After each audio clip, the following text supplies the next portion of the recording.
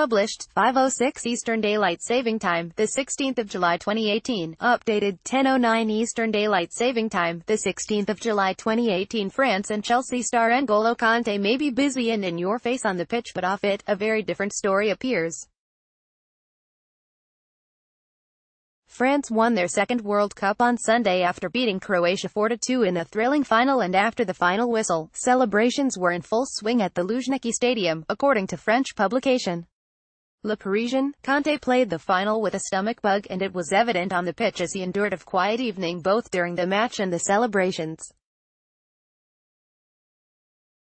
Scroll down for video. N'golo Kante celebrates with the World Cup after France beat Croatia 4-2 in the final. Kante only got his hands on the trophy after Steven N'golo asked his teammates to let him. Kante can be seen looking in at the celebrations while Djibril Sidibe holds the trophy. N'golo had to step in and retrieve the trophy for Kante, who was too shy to ask to hold it. N'golo can be seen taking the trophy off Florian Thauvin before handing it to the midfielder. A picture has emerged of a very young Kante, left not intruding on the celebrations. 2013, League 2014, League 2016, Premier League winner 2016, helps France reach Euro final 2017, Premier League winner 2017, PFA Player of the Year 2017, Place Player of the Year 2017, Ballon d'Or nominee 2018, FA Cup winner 2018, World Cup winner. But that didn't stop his teammates, Steven N'golo in particular, acknowledging the huge role he played for France at the World Cup. While Kante's French teammates were busy seizing the moment and taking pictures with the trophy, the midfielder very much struggled to get hold of the World Cup before N'golo gave him a helping hand. N'golo had to step in and retrieve the trophy for his midfield friend as Kante was too shy to ask and didn't want to impose on anyone. And it appears as if Kante has always been the reserve type, which has captured the heart of fans worldwide, after a picture emerged of him celebrating as a youngster. In the photo, while his young teammates are celebrating as a group with the trophy, a tiny Kante can be seen smiling at the cup while standing on the outside of the celebrations. But it's not just off the pitch where Kante has won the hearts of many.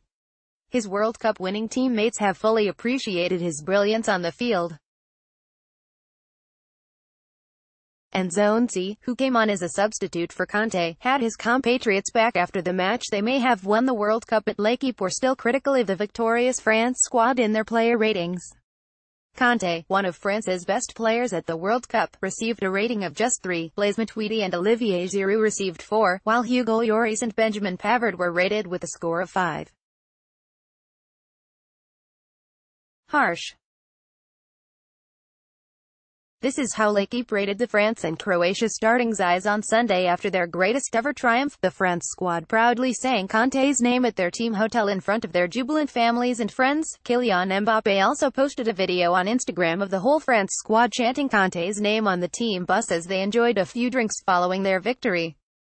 And it didn't stop there.